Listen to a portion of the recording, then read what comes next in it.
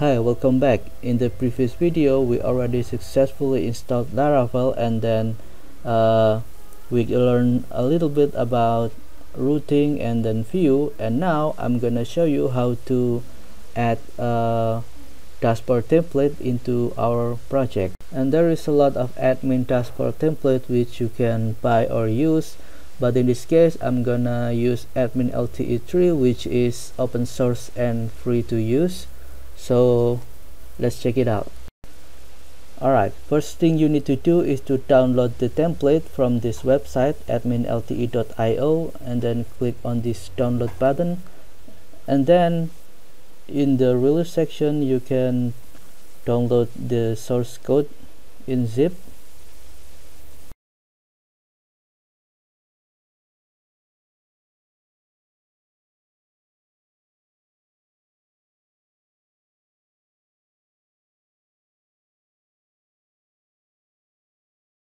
And when you're done with the download, you can open the zip file, and then inside it you will find a lot of files. And what we need in the project is only this plugin and dist. And inside this doc folder there is documentation which you probably need. And inside this page you can see that there is a lot of example which you can probably use. Alright, now let's copy these two folders inside our public directory, and we can add a new folder called assets,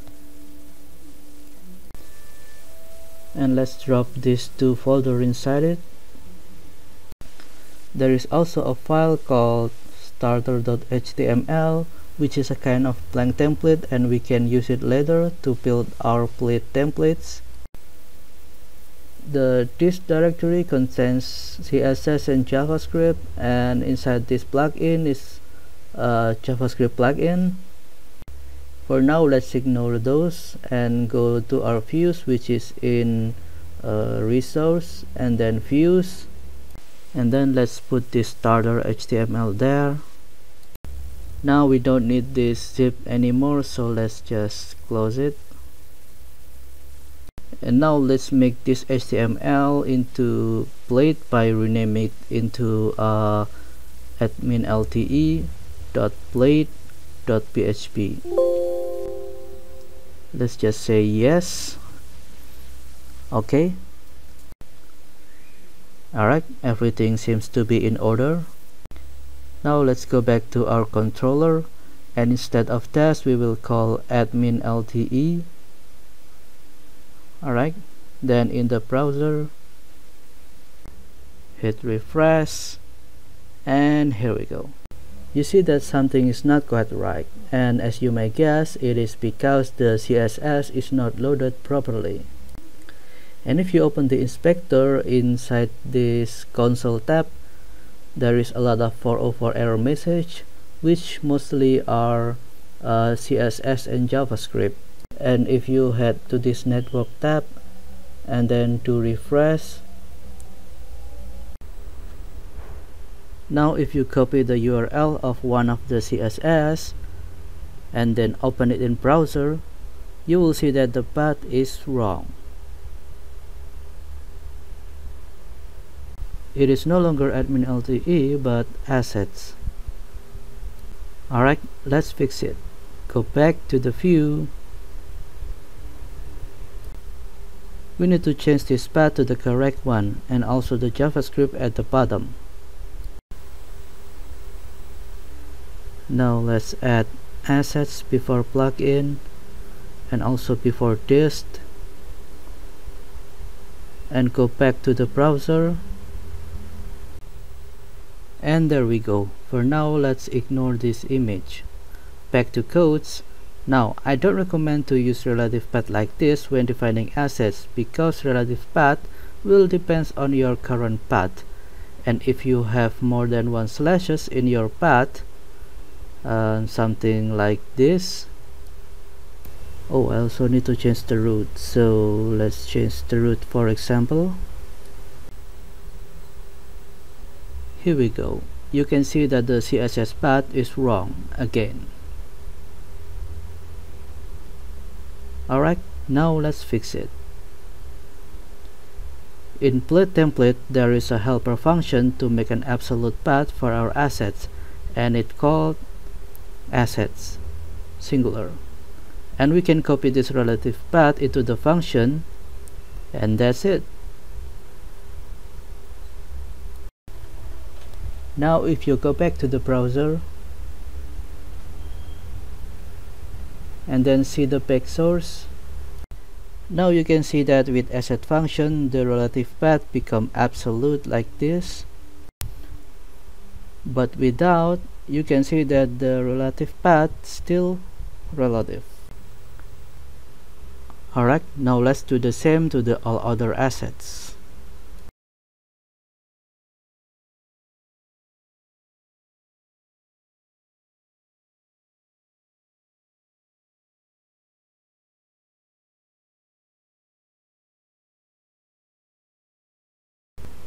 It's done, and then if you go back to the browser and refresh the page, you see that everything seems normal except from some image. And now let's do the same to the image.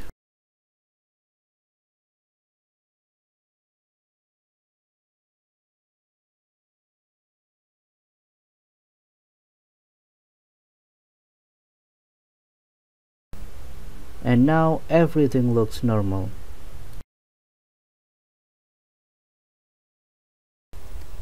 And now let's make this template reusable. I'm gonna make two pages, first page and second page. Alright, now let's go back to the root. I'm gonna duplicate this and rename it to first page, and the method also first page, and then duplicate, and then for the second page like this. And now back in the controller, I'm gonna make a new function called first page, and inside this function I'm just gonna return a view without data. Let's try it out. Alright, it seems that everything is correct. Now go back to the view, and here I'm gonna make a new view which extend to this AdminLTE. So let's create a new one and call it first page.plate.php. Now let's change the controller and then copy this and make for the second page. Okay, and do the same to the view. I'm just gonna copy this and then rename it to the second page.plate.php. And now let's get back to the view. Now obviously I'm not gonna copy all of this into our first page and second page. In fact, I'm just gonna move a part of the template into respective page. So if you head back to the AdminLTE demo website and click on any of this menu, you will notice that the only thing changing is the content, and everything from the sidebar and the header is still the same. So basically each view of our pages should only contain this part. So if you open your inspector and using this inspect tool, you can pretty much find out which part of the HTML you can put inside your page. And in this case, it's not this div, higher should be this section. No, this div, or okay, this div which have the class of content wrapper, I think.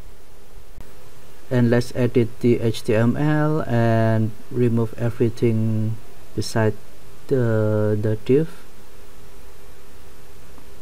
Okay, and test. Alright, we found the right part, which is this class content wrapper, and inside the AdminLTE I'm gonna find the exact same class. I think it's using dash. Okay, this, and I'm gonna block everything inside the content. until this, and then cut, and then I'm gonna save this file and move to the first page, and I'm gonna paste everything and change the title to first page, and then for the second page I'm gonna do the same and change the title to the second page. Alright, and if we go back to the browser and then access the first page, I'm gonna get something like this. Alright, next we're gonna include the main template into each of these pages so that the content of the page will be inserted into this div. And to do that, in the plate there are some directives, which is there is an include directive is used to include something into our current views, but what we need right now is the extend directive, so this, and we can call extends and specify which view we want to extend. So in each of these pages I'm gonna call an add extend, and the instance name should be AdminLTE. Let's check it out, and here we go.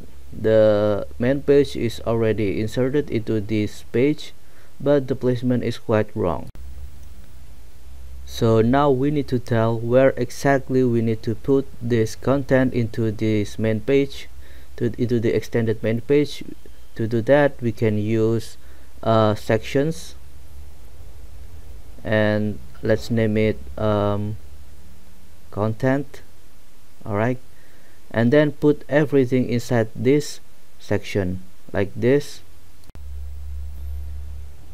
Alright, and in the main template we can call yield, and let's change the name into content. Alright, basically what happened is whatever inside this content section, right, will be inserted into this part of the code. So let's check in the browser, hit refresh, and here we go. The content is inserted into the correct part. Alright, next let's do the same to the second page.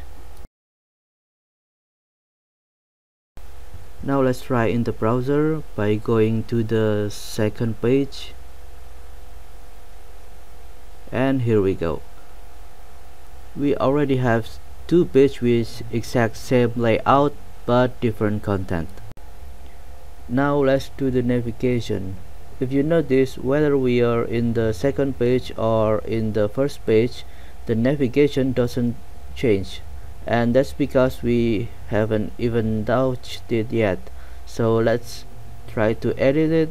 The best way is to just find the starter page, okay,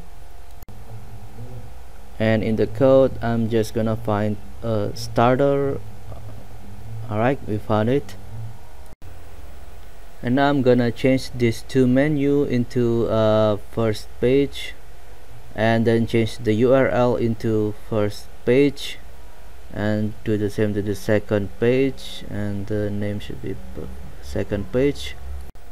And now let's try it, and it works.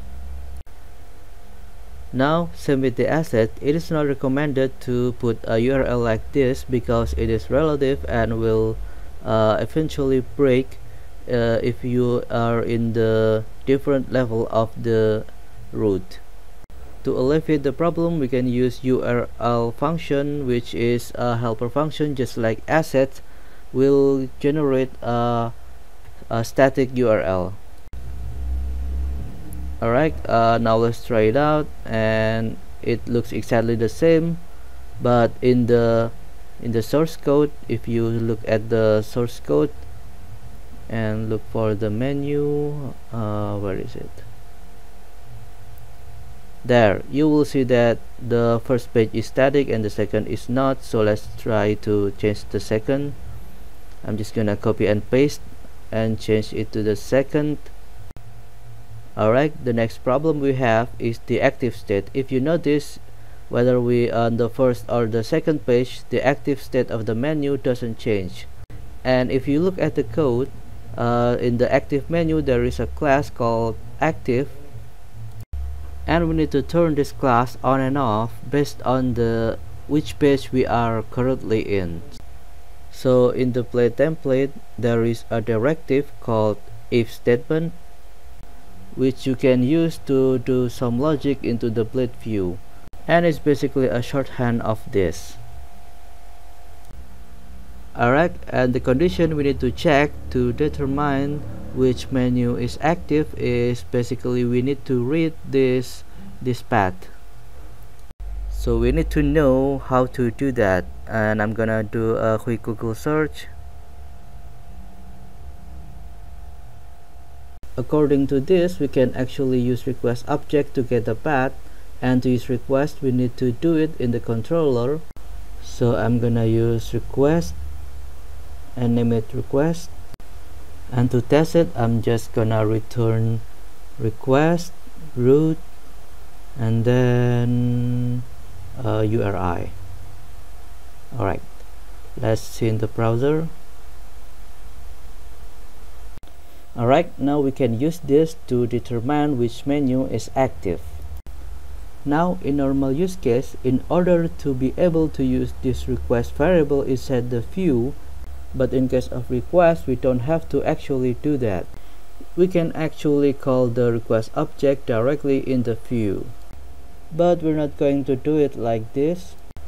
But instead I'm gonna use Laravel application service container like this, and then call the root and then URI. And now let's see how it looks. Alright, I forget to remove this, and then here we go, we can access path from the view. And now the next thing we're gonna do is to use this to switch the active class. In place of the active class I add a new line, and then if the path is equal to first page, and then I'm gonna write active and use and if to finish the block. And I'm gonna copy this and copy to the second one and change the condition into second page. Now let's see the result. Hit refresh and click second page, and you see that now the active state is already working. Alright, now let's refactor our code a little bit so it can look a bit tidy. I'm just gonna use the ternary statement instead of this if block, so I'm just gonna copy this condition and remove this if block, and in here I'm just gonna use handlebars and then paste the condition and followed by a question mark, and then I'm gonna write active and then colon and then blank string. Alright, now let's do it to the second page and change the condition to the second page, and then let's see in the browser. Alright, it works the same. So basically it is a ternary operation, which means that if the condition is true, then the first block is executed, and if it's not, then the second block is executed, which is an empty string. And now this concludes this part of the video, so I hope this is helpful and see you next time.